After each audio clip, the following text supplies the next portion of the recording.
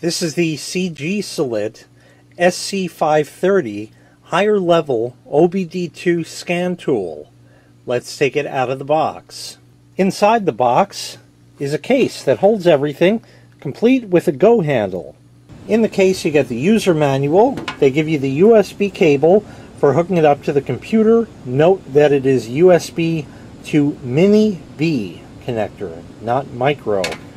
This cable connects from the scan tool, there's the port right there, to the OBDII port on your car. And here's the tool itself. It has a couple of F buttons there, yes and no, help button in the center, and up, down, left, right arrows, all that kind of stuff. So it looks like an ordinary scan tool, but it's not. This is a higher level scan tool. What that means is this is going to have access to a lot of things that your typical $25 or $35 scan tool out there is not going to have. A lot of people buy a scan tool, they find brand X, we'll just call the manual brand X. Brand X, 25 bucks, scan tool. Oh yeah, that'll fix my car right up. I need to bleed the brakes. I need to get into the system and reprogram a radio on my BMW or something. For $25, it's not happening. Brand X is not going to do it for 25 bucks. You need a higher level scan tool to get into that. There is so much stuff, so much information that you're going to get out of a tool like this that you simply cannot get out of a plain Jane tool. Let's go ahead and take this out to the car. I'm going to kind of gloss over the basic stuff because this will do everything, of course, that the $25 scan tool will do. Now, like I said, we're going to gloss over a whole bunch of stuff here. Being that you're looking into buying a higher level scan tool, you're probably of a higher level of mind and know what you're looking for. So I'd expect that you'd be able to plug this into the OBDII port on your vehicle. If you're going to ask whether or not it's going to work with your vehicle, it works with any OBDII compliant vehicle.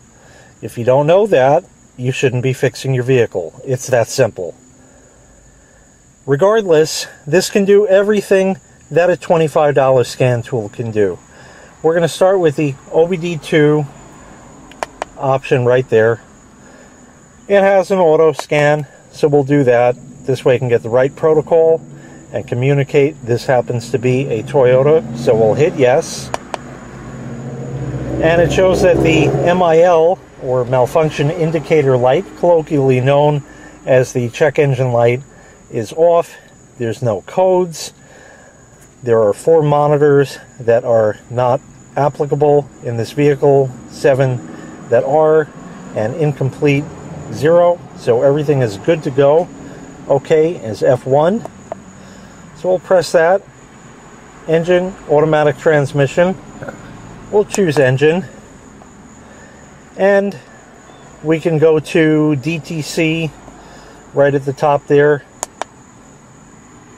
System pass, no fault found.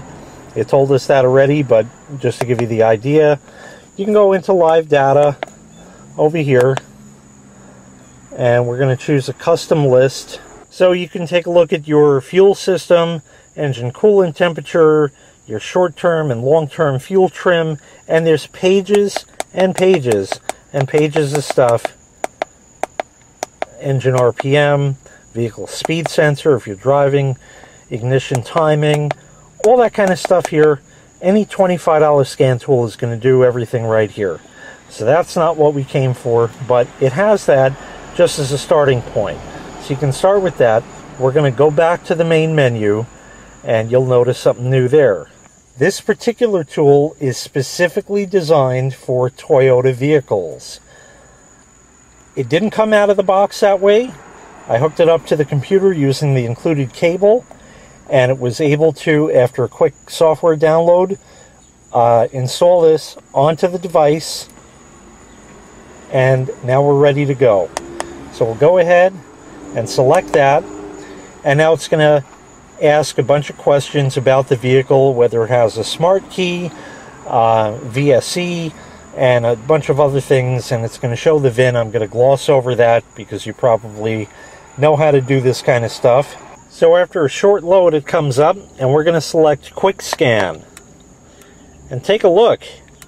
Engine, ECT, cruise control, ABS VSC traction, tire pressure monitor,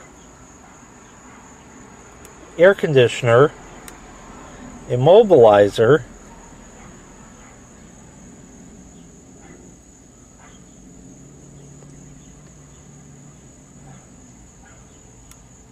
we have airbag, main body, accessory gateway, driver door motor, sliding roof, combination meter, smart key, occupant detection, a whole bunch of different stuff in here. So now let's go in here, and I want to show you some of the crazy stuff you can do. So just under engine alone, take a look at all of this. It says active tests. So you can go into these and have it actually test these components out. Control the injection volume. Control the injection volume for air fuel sensor. Activate the VSV for intake, for evap. Control the fuel pump speed. Control the ACM inhibit. Connect the TC and TE1. I don't know what that is, but it can do it.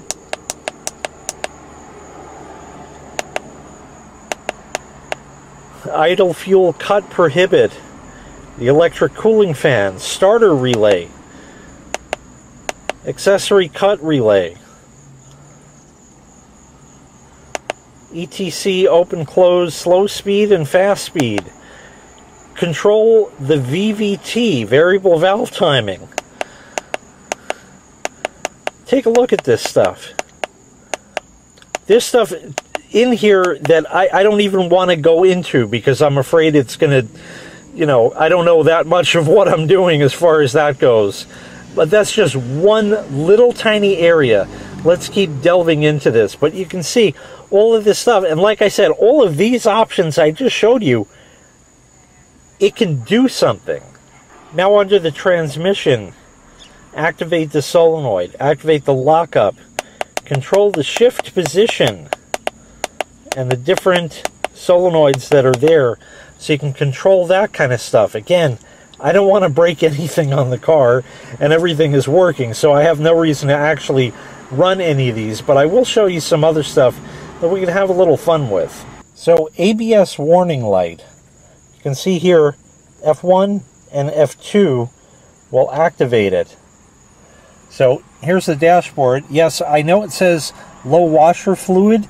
With the price of inflation now, a gallon of that is actually more than a gallon of gas, if you can believe that. So it's waiting. It's summer now, so I don't need it.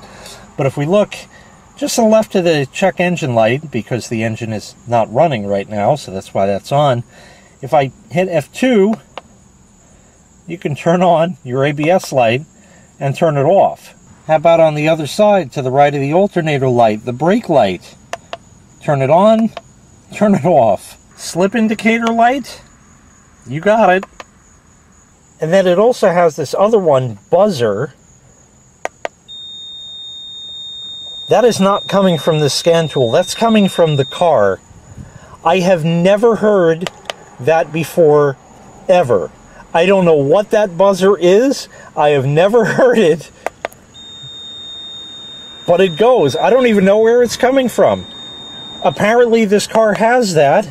I didn't even know. I don't know what it's for even. But it's there nonetheless. So let me show you some other stuff you can do. So take a look here. Stoplight switch. So now it's going to read stuff in the car. So if I step on the brake, the off changes to on.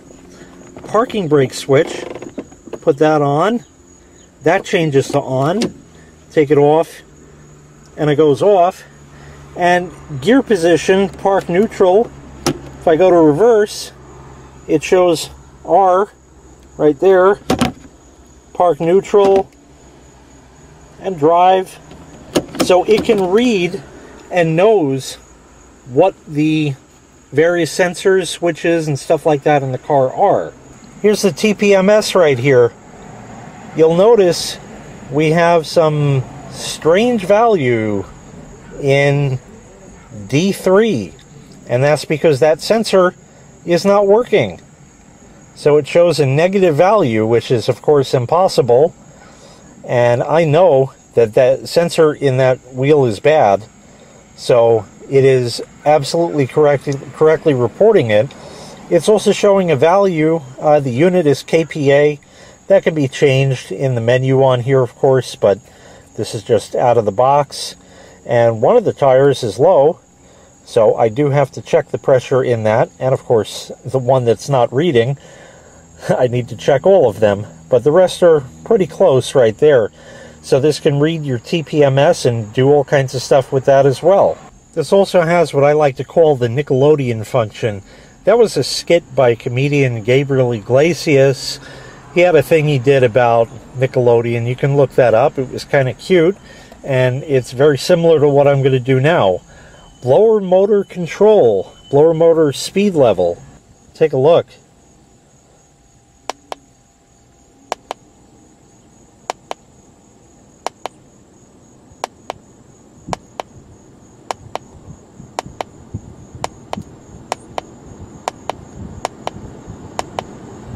And take a look at the fan speed it's showing. I'm controlling the blower motor from the scan tool. That's pretty impressive. How about the door locks? Okay, now a couple things you can do here. It tells you if the doors are locked or unlocked. If I want to lock it, I can press the button right on the scan tool. I'll even show you. Just like that, and unlock from the scan tool. So like I said, there's a lot of cool stuff. I'll show you another one. Now here's for the sunroof, and I'm telling it to read codes, and take a look. There is a code for position failure. I actually induced that code just to show you, but we can clear that, and that is something that you can't do on a $25 scan tool. It won't even get into this menu. It just doesn't exist. Do you want to erase the fault codes? Okay. And the codes have been cleared. Now it's reading codes, and we're good. But we can do more. This is for the sunroof. Okay? So this is to open the sunroof, and by pressing the button here, it'll tip it up and down, and it'll also tell you, like close switch, if I go to close it,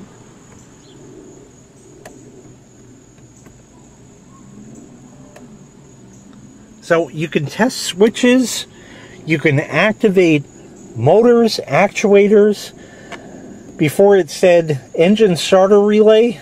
This is one of those push button start vehicles, and I guarantee you, if I would have hit that, the engine would have started from the scan tool.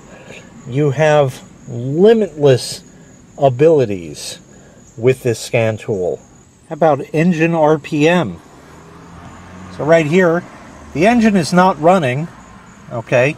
I can mash the gas pedal all I want. This engine is not running, but all I got to do is press a button here, and look at that. You can rev your engine up without it even running. And of course you can go back down as well. That's amazing. So like I said, huge amounts of control that you have. So once again, this was the CGSULIT SC530 higher level OBDII Scan Tool. If you'd like to purchase this item, I'll leave a link in the video description to the manufacturer's website where you can find this item available for sale. Thanks for watching. Make sure you click like, make sure you click subscribe, and take care. We'll see you next time. Bye-bye.